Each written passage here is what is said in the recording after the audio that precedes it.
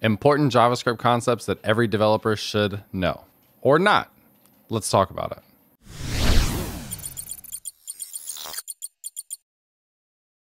What's up, everyone? My name is James Quick, and I do weekly videos on web development related topics, a lot of which are specifically targeted at JavaScript fundamentals. So if you are a beginner JavaScript developer and you're looking for guidance on what you need to know or how to get better at certain things, this is a great channel for you. So one of my most popular videos that I've done of all time, which has over 1 million views, is 5 JavaScript concepts that you should absolutely know. And so I kind of like these because they're fun topics of giving people insights into like a little bit of a path or like a prioritization of things they should know. And so anytime I come across similar articles, I'm kind of interested in what other people's take is on what are the most important topics. So I came across this article, Important JavaScript Concepts That Every Developer Should Know. And it's about 10 of them. And this is from someone I've never met before. They didn't reach out and ask me to do a video on this or anything. But Madni Agadi. And anyway, there's about 10 of these. And I was just going to walk through and kind of give you my take on whether or not I think these things are important for you to actually know.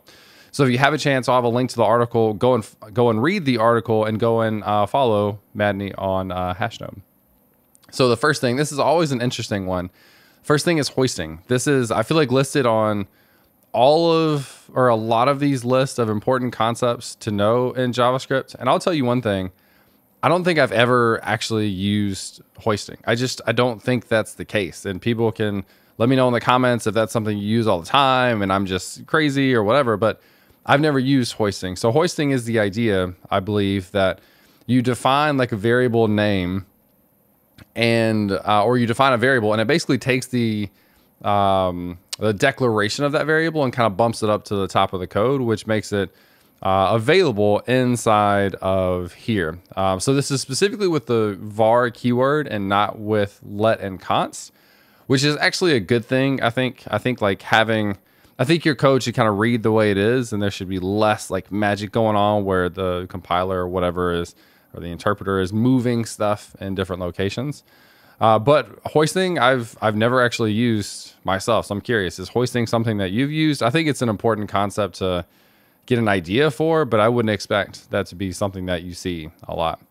Now, another one, and this is almost the exact same response for me, is an IIFE. An IIFE stands for Immediately Invoked Function Expression, and it looks really gross. Basically, you wrap this function inside of parentheses, which then kind of makes it a function expression, and then you have this, you call that function, which basically just like runs this code. And this used to be really popular. I don't know if it is as much anymore for like library maintainers. And they would basically write all of their code inside of an IIFE because it would have its own like namespace or context. So that way the variable names wouldn't conflict with like the global variable names, for example. They would be confined to the actual IIFE. Again, and they say data privacy and quick code execution. Again, it's not something I've ever used before. I think it's one of those names where you could possibly have that on an interview, but if I were to give you my opinion on whether or not this is realistically a topic that you should know, I would say no, just because it's not really used. So here's one that I think has like much bigger implications than I think the author of this even intended. So the first is callback, or it's callback and higher order functions, which I think are like made to be spread out. So let's start with a callback. A callback is a function that you pass to another function, and then that function calls the function parameter, which is not that bad. The reason this is like such a big topic for me is a lot of JavaScript, asynchronous JavaScript works this way. I've done a lot of videos on asynchronous JavaScript as well. So let's say something like set timeout, you pass it a callback function and a time to delay, a time to timeout, and then after that amount of time, it calls that callback function. You also have like error first callbacks when you're calling APIs, for example. Like either it's going to return to you data or an error. And inside of that callback, the callback has 2 parameters for error and data, or whatever you want to call them. So these are like callback functions, I think, are essential to how JavaScript works. I do a lot more like async await versus callback functions and promise.then or promise.catch. But I think these are essential and you'll see these all the time. So I absolutely think this is a big one. And then a higher order function is specifically a function that takes another function as an argument. and is called a hoof. I've never actually heard a hoof. That's a new one for me. So callback functions, essential for JavaScript and specifically async JavaScript. Now, this is interesting. I wouldn't say this is like a topic that everyone should know, but it is something that gets talked about a lot, and this is callback hell.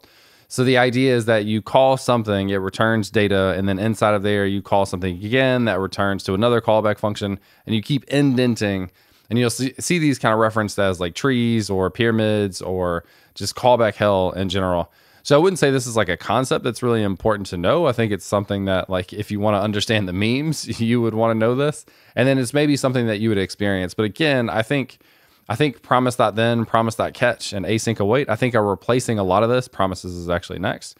So you're still likely to see this. I wouldn't, again, say this is like a technical concept to know, but if you want to be on the end of what people are creating JavaScript memes about, that would be an interesting one.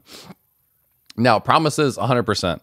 I think this is like one of the most important, I guess, of like, this is already a most important concepts, but I think this is like one of a top couple most important concepts in JavaScript because of the asynchronous nature of JavaScript. I think it's extremely, extremely important. So I think understanding not only how to work with promises, so handling .then and .catch, if you're using the fetch API in JavaScript to make a request to an API, get data, and then handle the success with .then, handle the catch with, or handle the error with .catch. Those are super important. I think it's also really useful maybe to take this a slightly different way to know how to create a promise yourself. So creating a new promise, and a new promise takes a callback function. You can see this in here as its parameter, which has takes two arguments, which are resolve and reject. And that's how promises work. Either they work successfully or they don't work successfully. And so then it would be your responsibility in the code, if anything fails, to call reject, otherwise to call the resolve, and that will then trigger the .then or .catch. So absolutely, promises I think are huge. I would absolutely spend time learning about promises. And then to the next item on the list is async await. Now, this is my preferred syntax for working with promises. Async await uses promises underneath the hood, so don't worry about like this being a totally new thing. It's just what we call syntactical sugar. It just gives you a different syntax for working with asynchronous code. So let's say you have a promise in here. Instead of saying promise.then to handle the success case, you can await for that thing to finish. And so to use await inside of a function, you have to mark it as async, and then you await for that response, and then you have that data there. So the code will kind of like pause execution at this point, waiting for that response to come back and then be able to handle it. Now, the one thing that gets missed a lot that is covered here, which is good, is you still have to do error handling. So in regular traditional promises, you have .then and .catch. In this case, you just await the promise and then you surround it with a try catch. So a try catch says, let's try to run this block of code. If something goes wrong, if there's an error, catch that error, and then you have access to log it out or show an error message to the user or whatever it is. So async await is definitely my favorite way to work with asynchronous code, to work with promises. That's somewhat of a preference. I've like expressed my opinion on YouTube and people gave very aggressive feedback the other way, which is fine. But it's absolutely something I think you should know, because async await and promises in general, .then, .catch, you'll see all over the place in JavaScript. Now, closures is a cool one. I would say like this is not something I use super often, but I definitely understand what it is. And so the idea is, let's say you define a function inside of another function, or something I did recently. Let's say inside of a function, you define a set timeout, and the set timeout takes a callback function. So that's defining a more relevantly defining a function inside of a function. Let's say you do that, and then that callback handler for the set event needs access to something that was data that was available in the parent function. Well, closures will basically say wherever this function is defined, it will have access to the stuff around it based on context. So in this case, you have your outer function, you define a variable B, you have an inner function, and then you return this, this inner function. So that means if you call outer function with 5, it's going to have 5 as this parameter in here. It's going to define B as 10. It's going to define this new function. Then it's going to return that function. So then when you call the inner function, which I don't quite see, I think this is actually missing the call to the inner function, because this should call the inner function and then the result should be 5 plus 10, and it should log out the sum of the two numbers is 10. So the point of this is this inner function, because it's defined inside of the outer function, will have access to the variables that were scoped inside of the outer function, which are the parameter A and then the variable B, which is 10. Event propagation, this is interesting because this is probably where we need to start delineating between kind of logical programming JavaScript and then like the DOM JavaScript in terms of working with the browser. But this is definitely one that is very useful. So event propagation, let's say you have an anchor tag inside of here. You click this, you can handle the on click. This would probably be better reference for a button, because this is going to navigate away or navigate, like change pages with the anchor tag. But let's pretend this is a button and you handle the on click of that. Obviously that on click is going to be called. What you may not know though, is that it is automatically going to propagate up to the parent, or bubble up to the parent elements. So this anchor or button is inside of a p tag. That means a p tag is going to be triggered as on click. That means the wrap div is going to be triggered, and then the body as well. So the way you can, sometimes you need to make decisions on this where you don't want it to propagate. So inside of your on click function handler, you can actually call like event.stop propagation. Somebody double check and let me know in the comments. But there's a function that you can call to prevent that from bubbling up to the parents, if you want to specifically only look at handling a click on this thing and not have that be considered a click on the parent. Example of this is, let's say you have a pop-up window and it doesn't take up the entire screen. So let's say you want to be able to click on the outside of the pop-up. So let's say you have a pop-up that's this big, the full screen is this big, and you want to be able to close the pop-up from clicking on the outside of the pop-up. So there's a little bit of room on the outside.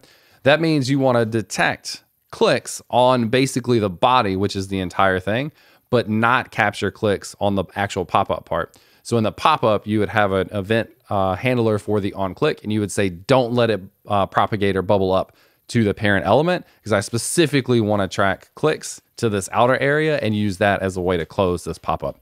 Hopefully that makes sense.